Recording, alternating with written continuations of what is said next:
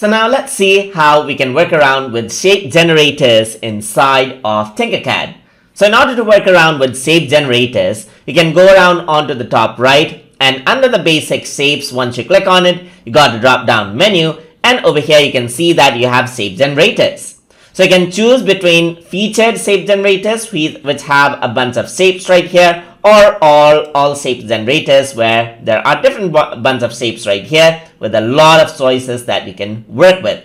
So let's say for example you want to work with bar chart. I'm just going to go down, click here, and then drag this out, and there you go, there's the bar chart right here. So this is the shape that has been generated, and each of the shape comes with its own parameters. So right now you can see that the data is 30, 20, and 40, and that is how the data is set. So if I were to set, let's say for example, if I were to do 60 right here, then it will change accordingly right here. You can see that now it's 60 and 20 and 40 accordingly. Let's just go around and say 600, and you can see that that is how the bar chart actually works. You can increase and decrease the height of these as well. You can increase the width, the margin, the depth, and that is how it actually works around. You can go around and then change the parameters according to what you like.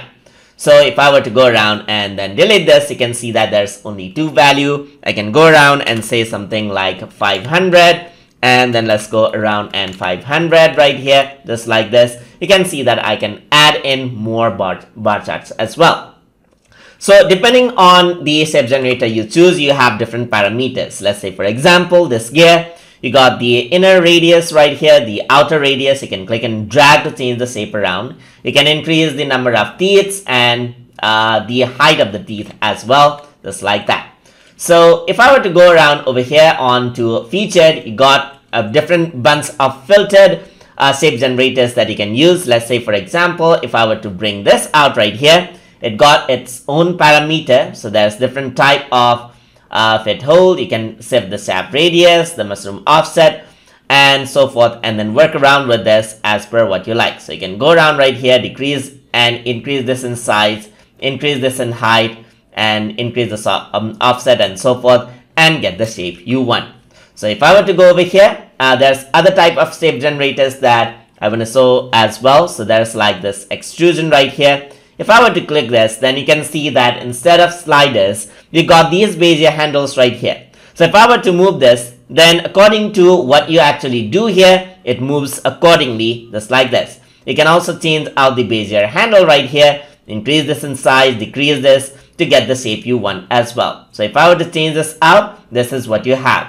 So if I were to go around onto the softbox right here, then you can see that there's different parameters. But if I were to go around, let's say for example, onto this bent pipe, let me just bring it in right here. You got certain options, as you can see right there. So according to what you what kind of like shape generators you bring in, you can work around with different parameters and then have different options. So that is how you can work around with shape generators inside of Tinkercad. So I hope you guys learned something as always. And as always, please like, comment, share, and subscribe.